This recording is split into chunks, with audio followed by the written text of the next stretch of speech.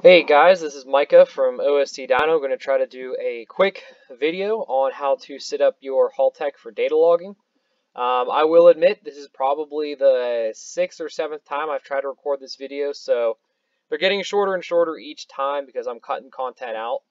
So hopefully this works, and I apologize that it's not going to be the full length, but maybe that benefits some of you because the first couple were about 20 minutes long, 25 minutes long. So we'll see how we go with this one.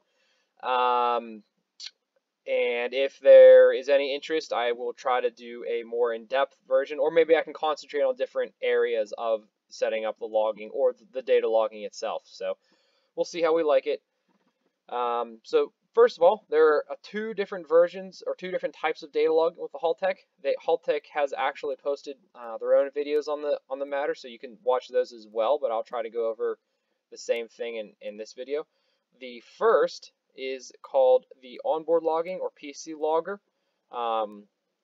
You'll access it by hovering over the data manager tab, and you can get to the PC logger here. And setting up is pretty easy. Options, setup.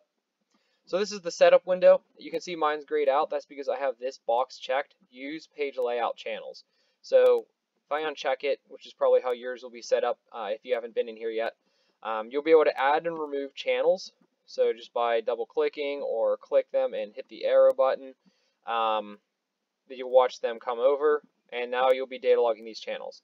You can add as many as you want. There's really not any limits to, realistically, any limits to how much you can data log on the PC logger. So feel free to add a lot. If you should add as many as you possibly can. I use the layouts to have all of my parameters, and then I also use these parameters for my data logging. So I like to leave this box checked here. This means that all of these parameters that you see here are going to be data logged. And the reason that I like to do that is simply because I have this all channels tab, and everything is nice and organized in different windows. I can add channels to these different windows, and I can even add more windows. If you just do the setup and have them all in here, you won't be able to organize them, and if you're hunting for a channel, there's really not an easy way to find it, and you can't move them around so that things of like nature are by each other. And if you want to make sure that you're data logging something, you have to literally sift through all of them, or just go to the add, remove, and search, and if it's not there, that means you're logging it. Kind of wastes time, so I like to have it like this, and I can view everything nice and easy, but it's all based on what you want to do and how your mind works. Everyone's different. So the second form of logging is onboard logging. It's called user logging on here. So the setup is the same. Hit the setup, and then you add all your channels here. This is the trigger enable. You can use it with a switch, or you can use this enable. I have mine set up on RPM. You can set it up on any other parameter you want to use. And this stuff's pretty self-explanatory, but once the value reaches a greater than whatever you have it set to, it will activate the trigger. This will leave the trigger on for a certain amount of time after it no longer meets this trigger. And then these are some of the more basic parameters, because again, this is PC logger, meaning this is the onboard logging, meaning you do have a limited amount of space, which is just related to how much space the Haltech unit has internally. And there's different amounts depending on what Elite series you have. So I use the PC logger when I'm on the dyno and when I'm out on the street, and I have the ability to have a laptop in the car with me. I'm able to data log everything. When I'm on the track, I will use the onboard logging for a couple reasons. One, I'm not actually allowed to have a laptop floating around in the car. I don't have a way to strap it down. So my track is not happy about that. Most tracks aren't. So that's the one benefit. The other is it's definitely a pain once you're strapped into the car to have to reach over and hit the record button. Or if you do hit the record button after strapping in and everything, you do manage to hit it, and then someone oils the track down in front of you, got to shut your car off, stop the logger, you may forget to turn it back on when it's ready to go make the pass. So the onboard logging is extremely convenient at the track. The other option they have, it's not really data logging, but it is something I guess we should cover. It's called playback mode. So you'll go into the main tab, and we'll go up to my base fuel table here just to give you a better example. And I guess I should also mention all of these tabs here are custom. You can set them up however you want. And I'll show you how to do that in a second. So the third sort of data logging thing, it's again, it's not really data logging because you're not really saving it, but it is called the playback feature. So immediately after you do something that you have logged, before you save it, you can actually click this playback, and it will show up on the bottom once this loads here. Come on. Well, I guess we'll just make our own then, because this is taking its good old time in loading. There, it loaded, but there's no data. Okay, so we'll just make our own log real quick. So we'll be connected to the car, and I'm actually going to use the PC logger for this. So we'll start the car up.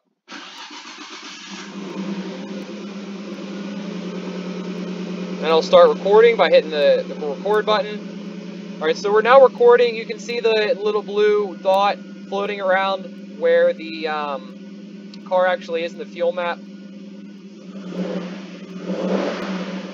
Alright, so there's our log. We'll stop it, shut the car off, and we'll look at playback mode. So I don't often use this, but some people might find it pretty useful. So you can play back the entire log. You can play it back at all these different rates, or you can click and drag the cursor through the log. And you'll notice that this blue dot here actually follows where it is in the log. So if you are winding the car up and you want to see where you're passing through your different fuel map parameters, or values rather, you could do exactly that. And if you hit the letter T on your keyboard, it will actually create a blue trace for you to see.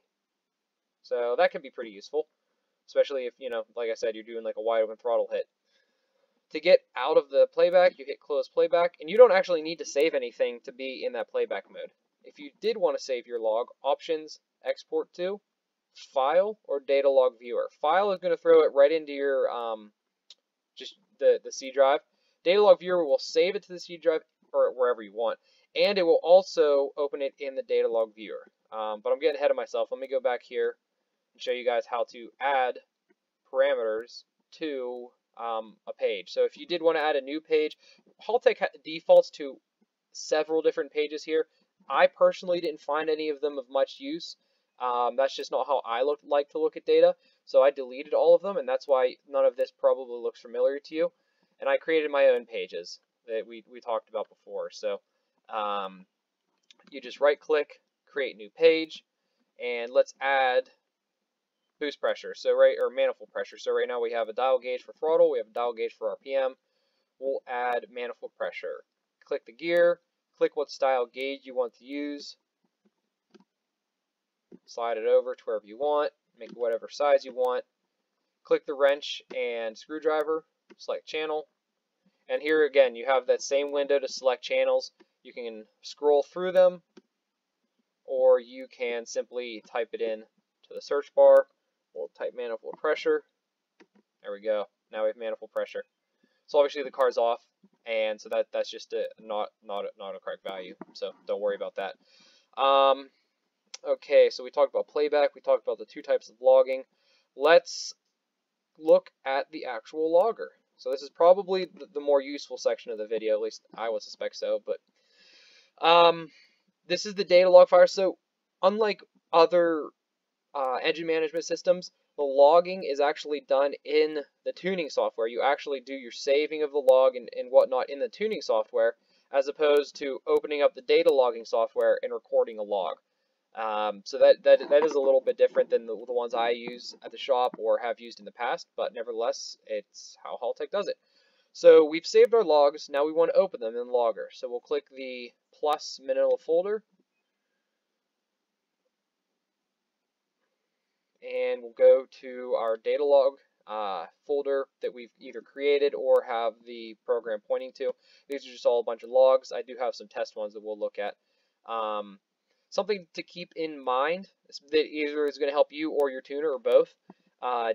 Keep your folders, or make folders and keep them labeled and organized as best, whatever way works for you. I like to keep the date and the track that I was at, and then in the folder you'll be able to see test hit and pits. I try to be a little descriptive, you know, first hit, and if I do make a pass that has a good ET, I will put that information in the name of the data log, just so that I can refer back to it years later, and I don't have to go digging where it's just like a random, like up here, this stuff. This means nothing to me. Crank. Obviously, I made this log, but this was a poorly saved data log.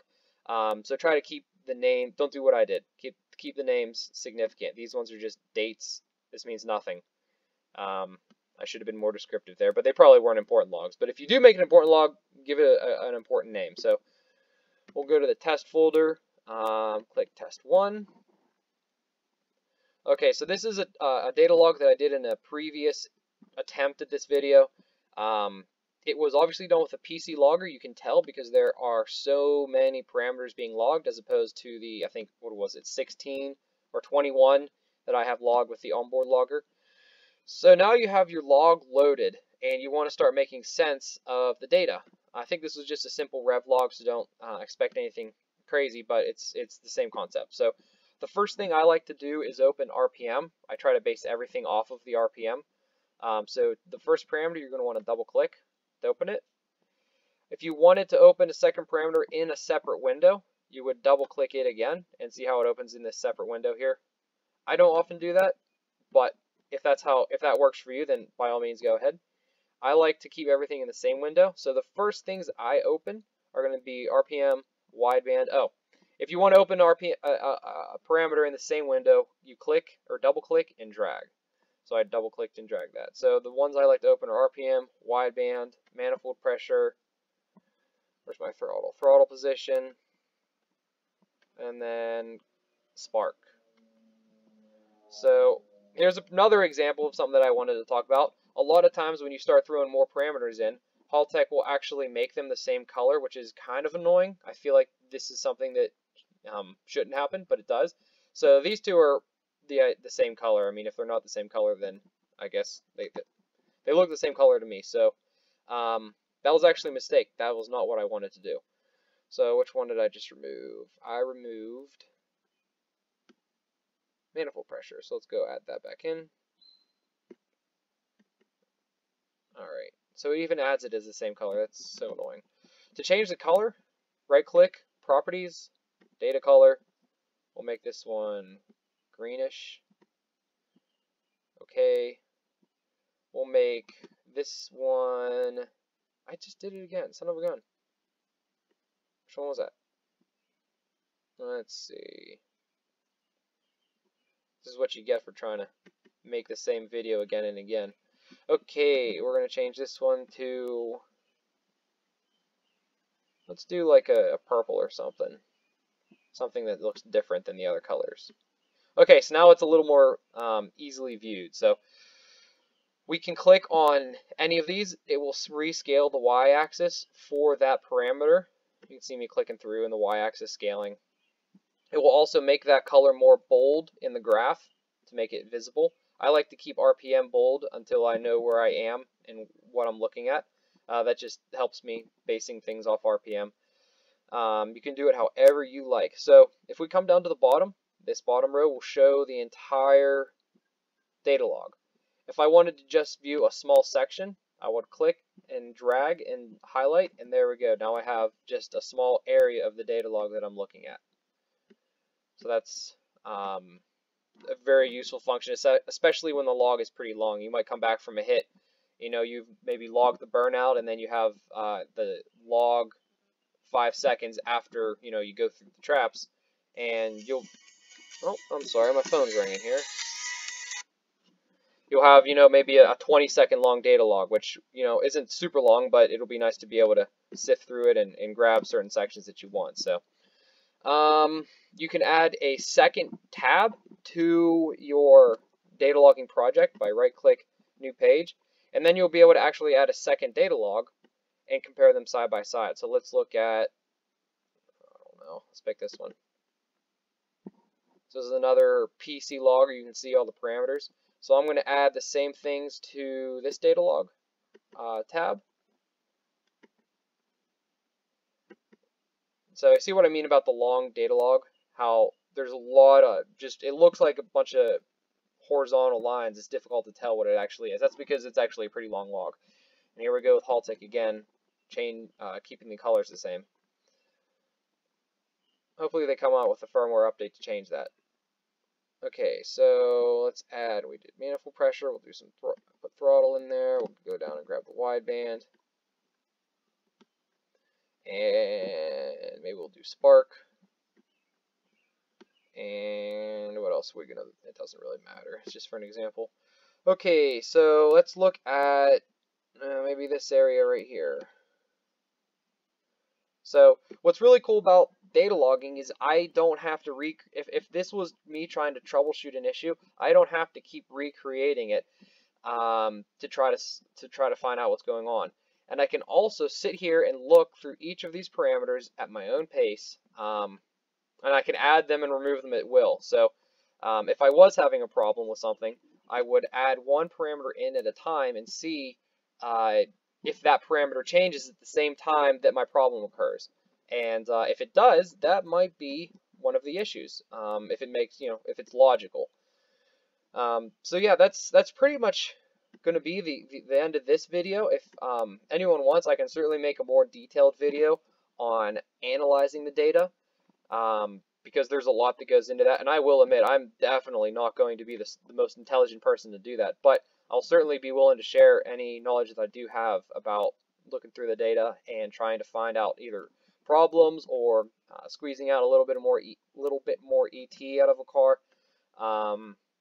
So the data logging is just so useful. So hopefully this video was helpful to some of you, and if so, let me know, and or maybe have suggestions, and I'll try to create some more content. And yeah, thank you very much for watching.